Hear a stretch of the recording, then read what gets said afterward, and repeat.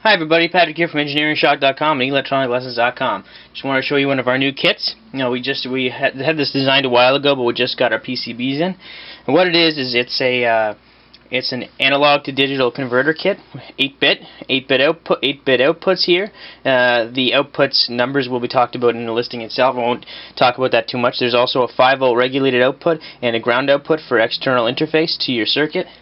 There are 8 LEDs to show you what's going on in the analog to digital converter. You have the option of disabling those LEDs to save power by disconnecting the short across these two pins. Right now, if you put a short along these two pins labeled LEDs, it basically disconnects the common ground connection, so the LEDs won't turn on to save power. Anyway, there's a few different modes here. It's also a window comparator, which I'll get to in a minute. Right now, what you can do is you can also use it as a touch sensor. The input pin is connected to the input here labeled Ref Plus. There's also a ground connection, and this is in the default mode with none of the header connections connected. What I'll do is I'll touch here, and that's an ungrounded connection. So that's basically voltage coming off my body. Now if I ground my thumb, it changes a little bit. So you can use it as a touch sensor. That logic is actually going to the outputs here. But let me show you a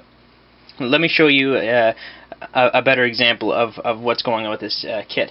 Now this is mode 1, meaning it's constantly checking the ADC and outputting it to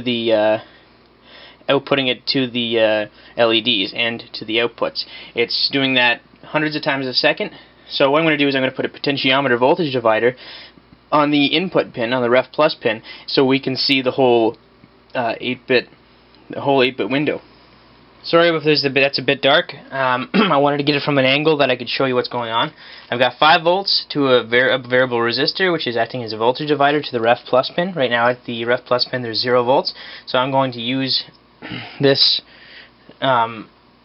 to up the voltage all the way to 5 volts, and then to 255 steps.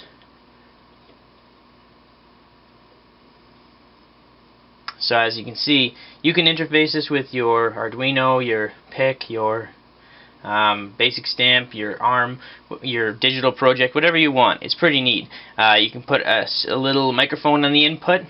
You can put a temperature sensor on the input. You can put a humidity sensor on the input. Whatever your heart desires. So I'm just going to speed this up a bit. And we're at 5 volts max. So I'm going to show you another. Another section of this that you can use. Essentially, right now it's sampling. What if you wanted to sample it only when you pressed a button, or when you pulsed an external pulse to a line? That's what we're going to do next. I do want to add that this ADC can only handle 0 to 5 volts. You pump more than that on it, you're going to fry the chip, so buyer beware. So what I've done is I've powered it down, and I've put a header connector on the ADC pin set. There's 2 pin sets here. One's labeled comp and one's labeled ADC. If you put a connector on the ADC pin, it makes it so that it only samples it when you press the button, or when you every time you pulse a 5-volt pulse to this wire. Now this wire is connected to the side panel here, labeled ground and pulse. It's just an external ground connection, and basically a wire that you can pulse to sample, to indicate a sample. So what I'm going to do is I'm going to power it on, and I'm going to press the cell button, SEL, for select. Oh, that's right, I have 0 volts at the input. So what I'm going to do, I'm going to turn the voltage up. Now I'm going to sample it. So right now we've got 3, if you look at it from a nibble perspective, nibble 1, nibble 2, most significant nibble, least significant nibble, we have 3, 6 hex. So let's just try it again. We'll continue to increment the voltage. Press the button. There we go. you wouldn't be using the cell button, but I added it anyway. You'd likely be pulsing a pulse to this external pulse wire. It has to be for every pulse. It doesn't pulse fast, meaning there's a delay after every sample. So hopefully that's not too ambiguous for you. I'll do one big turn, maybe 5-6 full turns. That's good enough. And I'll press select again. Another sample. We're almost at 5 volts, as you can see. Anyway, I've been wanting to do this kit for a long time. It's you know, it's a really neat kit, and I think it'd be really useful if you have it in constant sampling mode with none of the headers connected. You could add a mic to the input, and you could set volume. It's really quite neat. I might make some more videos with this in the future. But if you do have any questions, please don't hesitate to ask me. I'll try to get back to you as soon as possible. Now let me show you the comparator mode. Now I've taken the header off the ADC pin set and put it onto the comp pin set for comparator. Now this is a window comparator, and remember that all of these LEDs are simulating what's going on at the output here for interface. So when I set it to comparator mode and I turn it on, you can't make these settings on the fly. They go into certain program modes on power up, and they make a check. So if you have the header connected to the comp connector, what happens is it's acting like it's sampling like just in the normal ADC mode.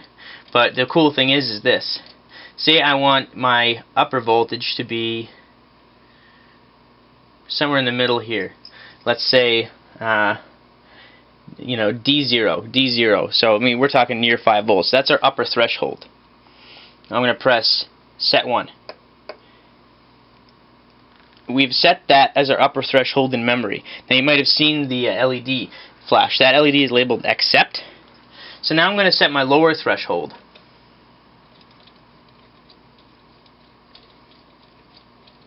Which will be down, you know, just maybe there we go. Let's just say that's our threshold.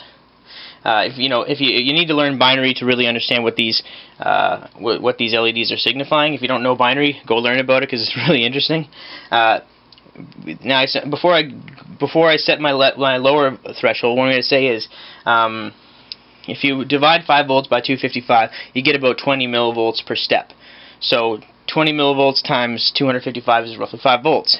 So you multiply that by the binary value of the LEDs times 20 millivolts, and that's what that's what's at the input. So I'm going to set this as my lower threshold by pressing the cell button again. Now it goes into compare mode. I mean, there's the LED 0 means that it's at the lower threshold. LED 1 means it's in the window, but it's between the upper and lower threshold. And LED 2 is the upper threshold, meaning the voltage of the input is above what we've set as our upper threshold. So let me just start turning the potentiometer. It should almost immediately go to the within our range. So you can use these 3 outputs to with your microcontroller to say, uh-oh, the voltage is too high, the voltage is too low, or the voltage is right within the window and it's just right. So I'm going to turn the voltage up. There we go. We've exceeded our upper threshold. It's a window comparator, and it'll continue to do this. It's sampling, you know, constantly. So I'm going to turn the sampling back down again. We're in our window. We're above our upper threshold. We're in our window. And we are below our lower threshold for input voltage. Hopefully that makes sense. Window comparators are really cool. I'm really glad that I finally made one that's quite accurate, and it's all within this kit. You can find this kit and fully assembled modules tested at engineeringshock.com and electroniclessons.com. I'll be making an assembly video very soon, within the next day or so stay tuned for that. And thank you all for watching. I hope you've enjoyed this video.